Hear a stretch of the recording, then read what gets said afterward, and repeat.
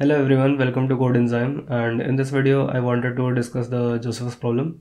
So we will be analyzing it mathematically, and by the end of this video you will be able to solve problems like given an n, you have to find the winner for k equal to 2 for the kth person removed. You want to find the kth person removed for k equal to 2, and we want to also find the Josephus permutation for a general k in big O of n log n time.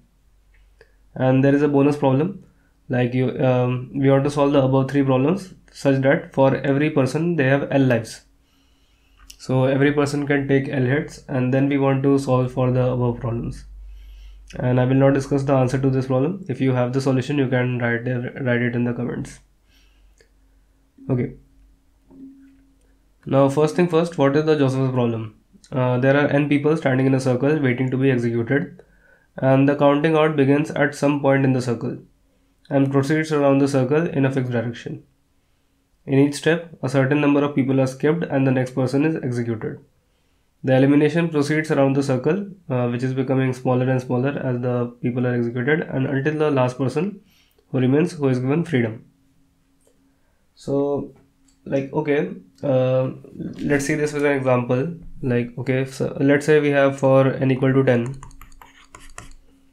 So we have 10 people standing in the circle, right? So my circle is something like, okay, 1 2 3 4 5 6 7 8 9 and 10. So currently one has the gun, so he will kill, let's say we are doing this for k equal to 2 right now. So he will kill 2 and pass it to 3, then 4 will be killed, then 4 will be killed, and the gun will pass to 5, then 6, right, and then gun will pass to 7, then 8 will be killed, then 9, then 10 will be killed, and then again the gun is passed to 1. Okay, now 1 will kill 3 and it will be passed to 5, so 3 is gone. Now it is passed to 5.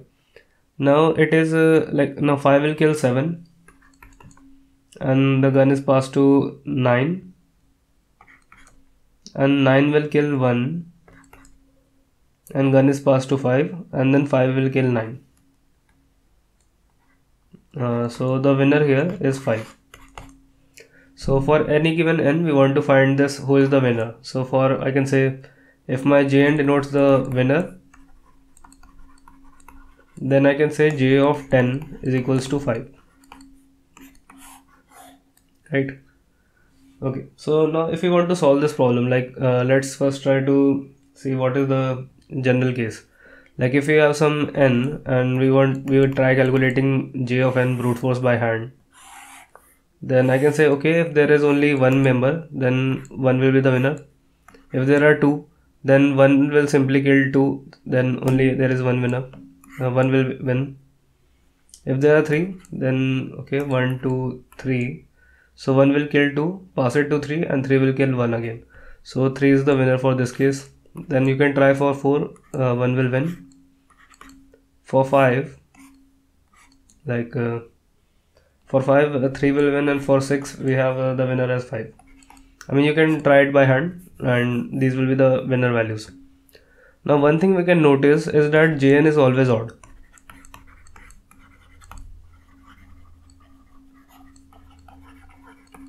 Now Jn is always odd because in the first round all the even members will be eliminated. So I can actually divide that. Okay, once divide the cases like when n is even and when n is odd, right? So let's say we have 2n elements. Let we have 2n elements. So currently we have something like 1 2 3 till which goes on to I think we can say 2n 2n minus 1, then 2n. Okay, and after the first round, like all the even members will be eliminated, so I can say it reduces to 1 3 5 and it goes on till 2n minus 1, right, because the 2n will be eliminated. and if we had n elements, it was something like 1 2 3 and the circle goes around, right? So what can I say from this? Like, this is a circle of n elements. After my first round, this is a circle of n elements, and the gun is back to 1. And if I was starting with n elements, the gun was 1 and I had these numbers, right? So I can say every number is multiplied by 2 and minus 1. Like 2 into 2 is 4, minus 1 3. 3 into 2 is 6, minus 1 is 5. So I can say from this, I can say if my j of 2n is equal to 2 times j of n minus 1. Like, every number is multiplied by 2 and minus 1. So I can say this case.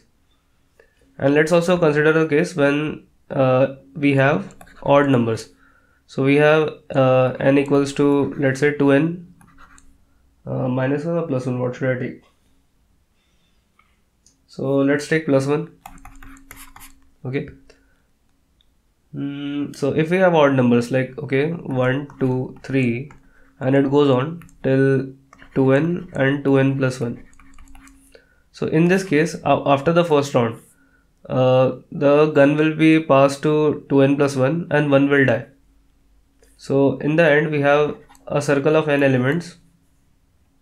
So 3, we will have 3, 5, 7 and so on till 2n plus 1. And if I write that again, 1 2 3 4 until the n element circle, if we were starting with it, I can see that every number is multiplied by 2 and plus 1, like 2 into 2 plus 1, 3 into 2 plus 1 and so on.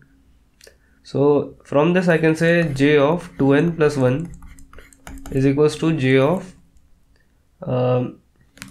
is actually equals to 2 times j of n plus 1.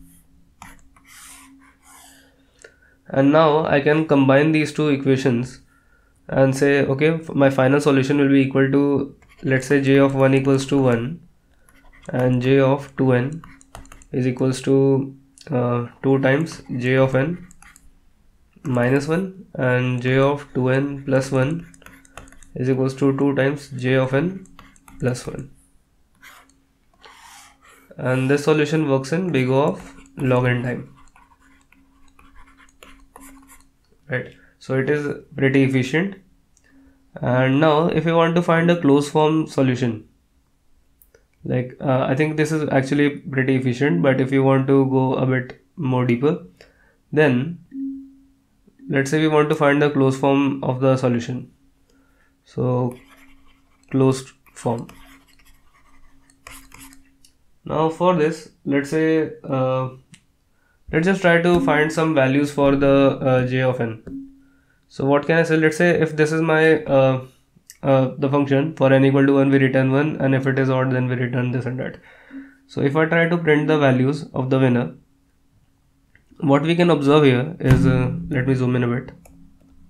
Okay, so what we can observe here, like 1 is a power of 2 and the winner is 1. Okay, 2 is a power of 2 and the winner is 1.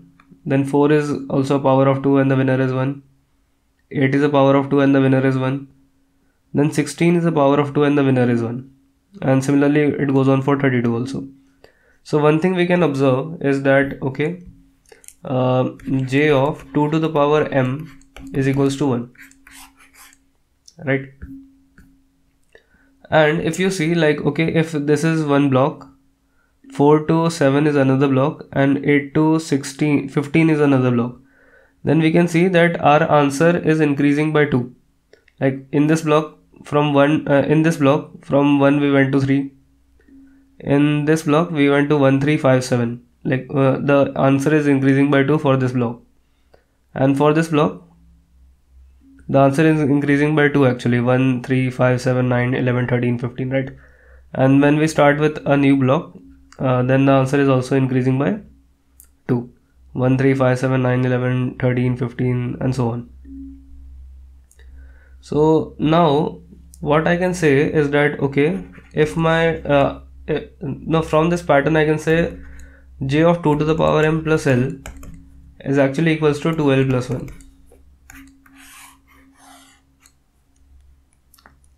from observing this pattern. Now I also need to prove this, like, okay, this is just a pattern, but how can I prove it, like this is working? And it will always work for any value of n and m. So what do we have as a working solution? Like if I want to try to prove this, how can I prove it? Like let's say if my L is even. If my L is even, then this whole thing is even, 2 to the power m plus L. So 2 to the power m plus L is even, right? Then I can say j of 2 to the power m plus L is equals to, now from this recursive solution that we solved here, I can say equal to this equation, right? So I can say 2 times j of what? I mean I'm trying to prove this using induction. So 2 to the power m minus 1 plus L by 2 and minus 1, right? Now this is equals to, and if I do apply the same formula here, 2 times 2L plus 1, so 2 into L by 2 plus 1 minus 1, so this is equals to 2L plus 2 minus 1, which is equals to 2L plus 1. So LH is equal to RHS, and now we have proved that okay, the solution works. So what we can do is we can try to find the greatest power of 2 which is less than m, take mod with it, and the answer is simply 2n plus 1. So this also works in big O of log 2n time, right? So now you can solve for a winner in log 2n time. Now what else can we do? Like suppose we want to, now this solution is now suppose for some general k, like general n and k, actually you can solve this in k log n time. If you try to do this using follow the same steps, you will come up with a general solution in k log n time. And there is also a recursive formula, like you can try to prove it yourself now. So if I have some general n and k, this is simply equals to n comma n minus 1 k plus n plus k modulo of n. So you can have your time trying to prove this. Basically just follow the same steps and you will arrive at here. Okay, now we have this. Can we try to find out the Josephus permutation? Like what were the 3 problems? First we had the we wanted to find the winner, and I think now you can try to find out the answer for k. Try to find this yourself. Like if my k is less than n by 2, then the answer is simply that. Otherwise I can solve the problem recursively, right?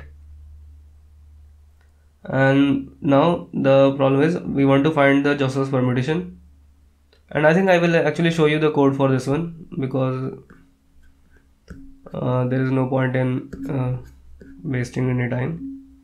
So we have this problem here, like you are given n and k, and we want to find the kth removed. So for that, if my n is 1, obviously the answer is 1, and if it is less than n plus 1 by 2, then I mean this is the recursive solution. You can try to understand it yourself now. So okay, and now if you want to find the Josephus permutation, now like obviously you can do this in big O of n square, but sometimes you want to do it in big O of n. So what we can do is we can create a, like, if there are 2 ways to solve the Josephus permutation.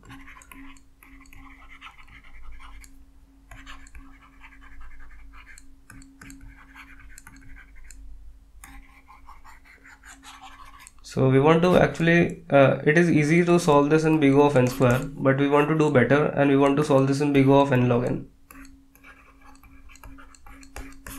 Right. And when you try to solve this in big O of n, and if you want to try, like, why is this taking big O of n square time in the first place?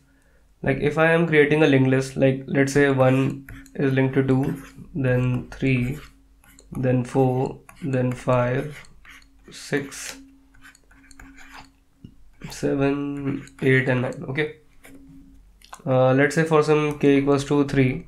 So if I'm currently at this position, then I have to call my next pointer one by one till k times, right? So I have n into k times. I have to call this next method, and then I have to delete in big O of 1.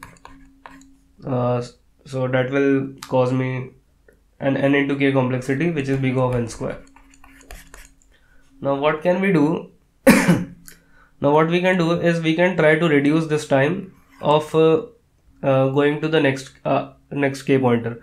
Like if I am at 1 and I ask you what is the element after k, what is the element after k elements after this.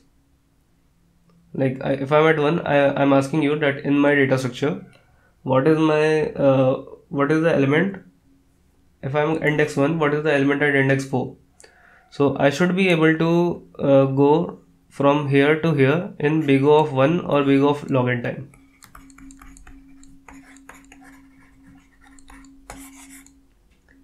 So I should be able to do this in big O of 1 or big O of log n time, and this is actually can be very easily implemented. You can using something called an ordered static trees. And there are various popular implementations. One is using the Fenwick trees, and the other is using the ordered set, or I should say red black trees.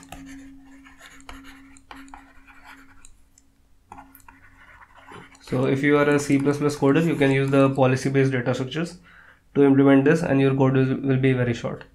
So I will just and there are also some other ways. Like obviously there is some way using the binary trees, the binary count trees, something called binary count trees. But in every implementation, what we are trying to do is we are trying to find the next kth element in log n time. This is the main thing. So I'll just show you the implementations. Like if you are trying to solve the Josephus problem, let's just go to the Josephus problem 2, because Josephus problem 1 is for k equal to 2, and it can be, I mean, the same code will work. Just put k equal to 2 there and it will pass. So if you are, like, one way is to using the Fenwick trees. Okay, I will just show you the Fenwick tree way for now. Yeah, so this is my implementation for the order static trees. So we have the kth smallest element and all.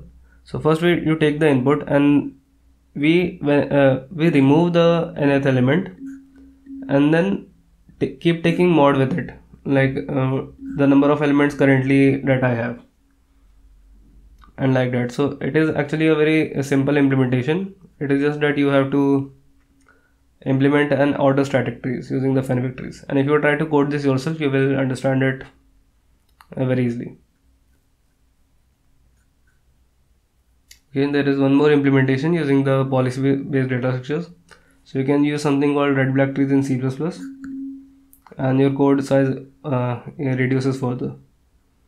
So you can first insert all the elements from 1 to n, and while there are some elements present, you can find the current pointer plus kth element, and take the mod every time you are removing the element. So I think you were able to understand this, and if you learned something, kindly like this video and subscribe to my channel, and I will see you guys next time. Thank you.